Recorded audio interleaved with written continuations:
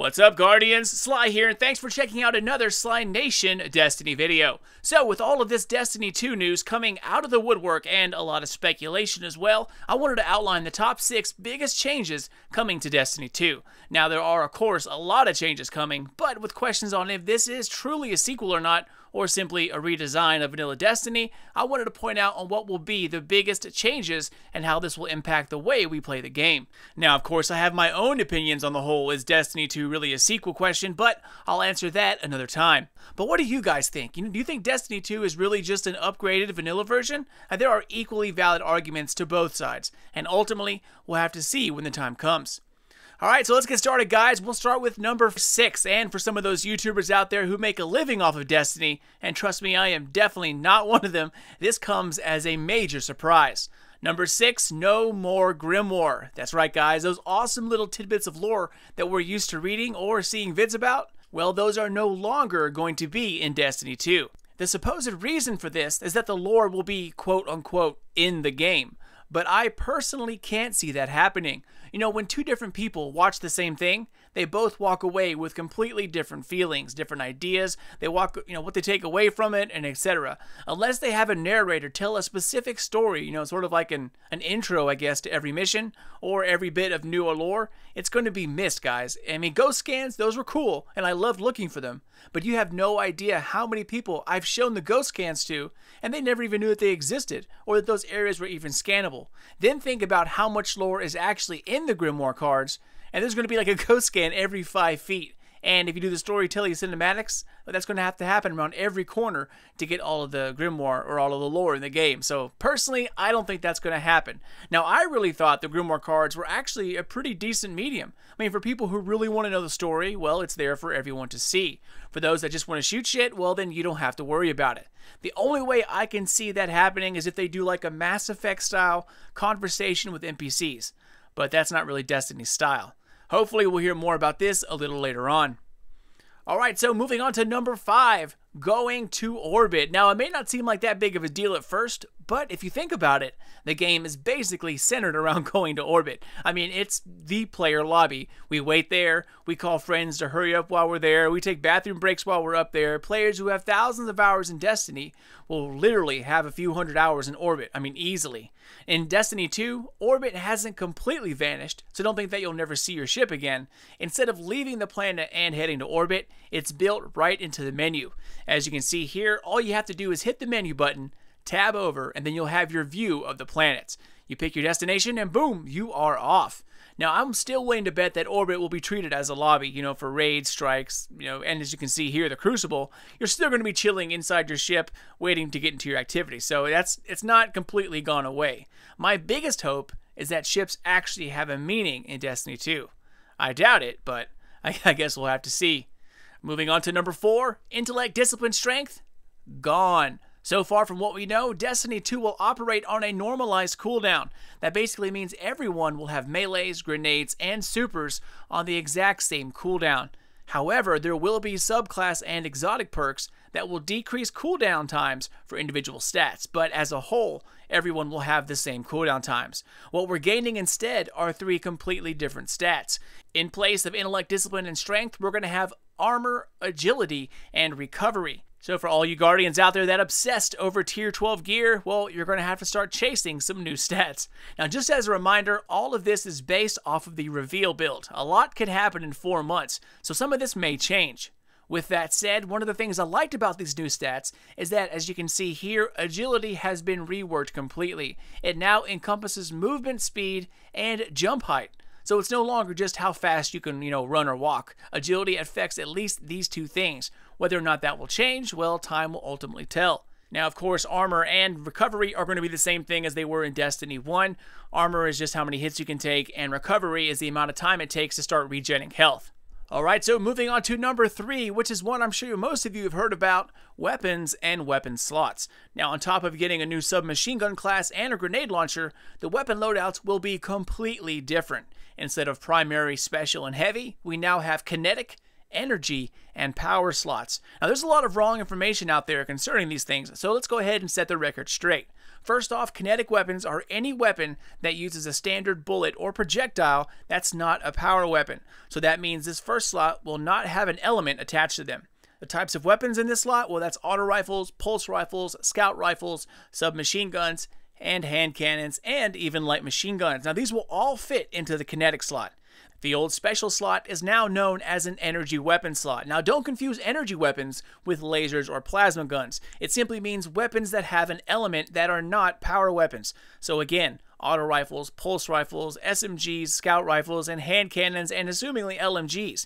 But they can have elements attached to them. So that means like, void, solar, and arc. It's possible to have a hand cannon in your first kinetic slot and then a solar hand cannon in your energy slot for shielded enemies. Finally, moving on to the third slot, we have the power weapon slot, which used to be known as heavy weapons. However, there are some new additions to this. Power weapons are rocket launchers, grenade launchers, fusion rifles, whatever the hell this thing is, and the two big ones, sniper rifles and shotguns. So this changes how the game is played in a very big way in PvE and PvP. So now you can only snipe and shotgun people when you have heavy ammo. That is a huge change, man. So if you're one of those shotgunners that go invisible and wait around corners, well guys, you're finally going to have to fight, and thank goodness. The specifics of how shotguns are going to work, those are still a little scarce, but I'm assuming they'll be reset to their original Felwinter Lie days to justify making them a power weapon. Hopefully we'll see some specifics here soon. Alright, and moving on to the last two, and in my eyes, the two biggest changes that we know of so far coming to Destiny 2. Alright, so number 2, everything in the Crucible is now 4-on-4. All game modes will switch over to 4-on-4 instead of the traditional 6-on-6. Now, when this was announced, everyone started cheering at the reveal, but I'm not really certain why. I think having 4-on-4 modes, that'd be absolutely great. But for everything? No way, man. I mean, I'm sure there'll be special events like doubles again, or maybe even an old playlist where 6-on-6 control comes back for a week. But making things 4-on-4 takes large maps out of the equation. There's just not enough people to fill it, and encounters will be underwhelming. Again, time will tell, but this is just a change I'm not that sure about. And finally, the biggest change coming to Destiny 2, major subclass changes. From what we have seen so far, there are 3 new subclasses coming to Destiny 2, but on top of that, they have revamped a few of the older subclasses as well. So that means 2 of the 3 most useful subclasses in Destiny will no longer exist. Defender Titan and its life savings, blessings, and weapons of light is out of the game, no longer exists. Also, the Sunsinger Warlock and its self-res, gone. And Blade Dancer, well, no one really cares about that one. We now have the Sentinel Titan, which replaces the Defender with its Captain America shield-like ability, and then we have the Dawnblade Warlock, which is a replacement for the Sunsinger Warlock and, of course, the res. The Dawnblade has its aerial sword attack. And, of course, the last one is the Arcstrider Hunter with its Arc Staff. That's replacing the Blade Dancer. It's also very similar to a Blade Dancer, but a little more acrobatic.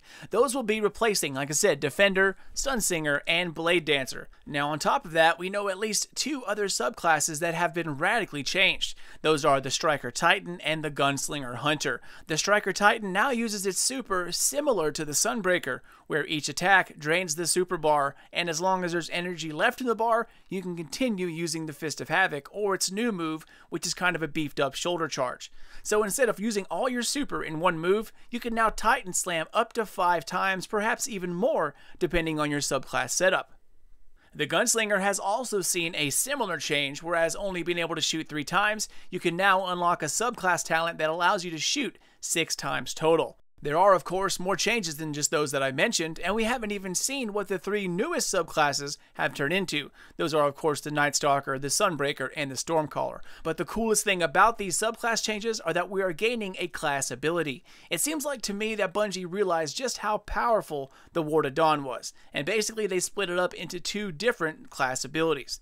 The Titan gets the ability to manifest a shield, but it's forward-facing only, leaving your backside exposed. And the second type is a crouch shield that when you snap into cover, it auto-reloads your weapons. However, it is much smaller.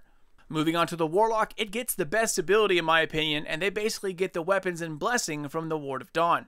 They can summon a rift that either heals you and your teammates, or an empowering rift that buffs you and your team's weapon damage. And for the Hunter, its class ability is kind of like a McCree type dodge. It's a simple dodge roll that kind of boosts you forward. Now there are two types of effects here as well. One will auto reload your weapons when you dodge, and the other will build melee energy if you dodge near an enemy. Kind of underwhelming, but in the right hands, a good dodge is pretty hard to beat. Now, it's not yet clear whether these abilities will stick through all three subclass types or if they are different for each. Now, my guess is that they're going to stay the same, and if that's true, then that will most likely mean Shade Step is out of the picture as well. If you sit back and really think about the things that have just recently changed, it's the subclasses and the talents that have had a glitchy impact in the past that have been changed the most. Radiance, that's been a pain in the ass for Bungie since day one, and the Titan Bubble makes things just too easy. Going invis as a Blade Dancer was pretty OP for back in the Crota days, and it's a shitty way to play in the Crucible. Shade Step can be used to throw off enemy projectiles, and it's also seen a nerf not too long ago because of its use in PvP. So these to me seem like changes with a purpose. Now, like I said in another video, it's hard to make encounters when you can hide under an invincible bubble and come out with a shield, or glitch your way through encounters by using Radiance, which, by the way, still works in Crota's End to this day. I'll be just as sad as everyone else to see these things go because I've grown to love them over the years, but guys, it is indeed time to move on. If they want to portray this as a new game like they're doing, bringing old problems back into a fresh start is the wrong way to come about it. Alright, well that's it guys. Those are my top 6 biggest changes coming to Destiny 2. Now like I said earlier, some of this is far from set in stone, and all based off of what we saw at the reveal on May 18th. Now we still don't know if the Night Stalker, the Stormcaller, and the Sunbreaker have had any changes or if they even exist at all anymore.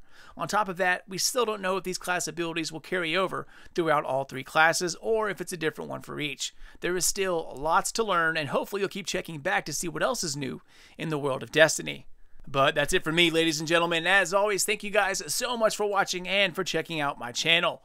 Feel free to hit me up on Twitter or Facebook, Sly Nation or Sly Nation Gaming. It's the best way to stay up to date on everything Destiny, Destiny 2, Mass Effect, and of course, new uploads coming out of my channel. Take it easy, y'all, and keep an eye out for more videos coming out of Sly Nation here very soon. But until then, this is your boy Sly, and I'll catch you all next time.